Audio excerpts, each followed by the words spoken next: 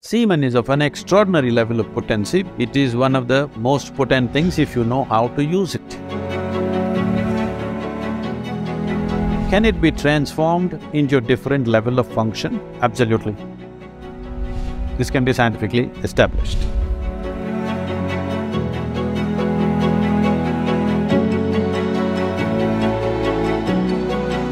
How important is a man's semen for physical, mental and spiritual well-being?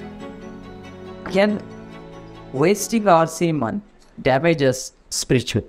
Well, semen is the basis of your physical existence, whether you're a man or a woman. You have come into existence because that is 50% of the ingredient. Yes?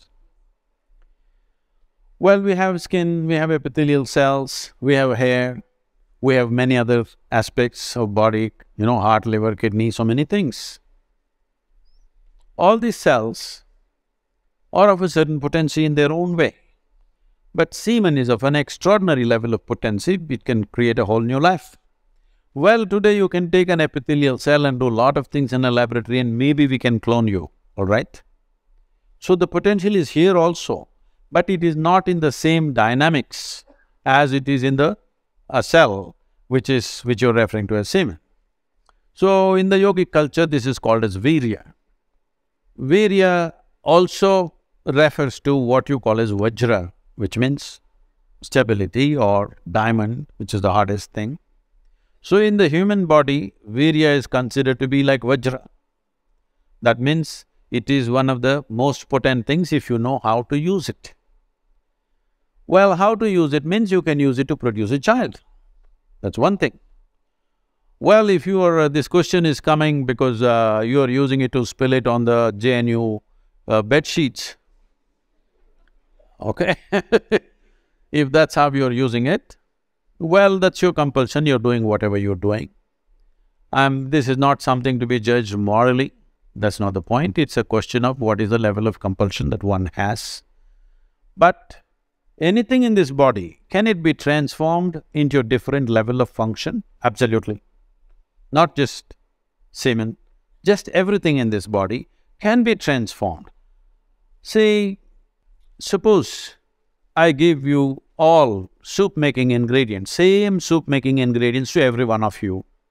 Do you believe all of you will produce the same soup? No. You will produce 500 varieties of soups. Those same ingredients. That's all that's happened with us right now. All of us are fundamentally same ingredients, but see how different each one of us are. Different soups. Well, if I give you soup-making ingredients, either you can make a great soup or a lousy soup. Depends what kind of skills you have, isn't it? So this goes for everything, not just for semen.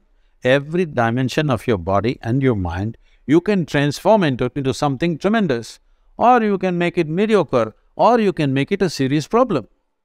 Every aspect of your life. That goes for this aspect of life also. Saying, people are making it literal translations, but if you want to produce a certain, let's say, epithelial cells, how much energy the body spends on it? And if you want to produce a cell which you call a semen, how much energy body spends is very different.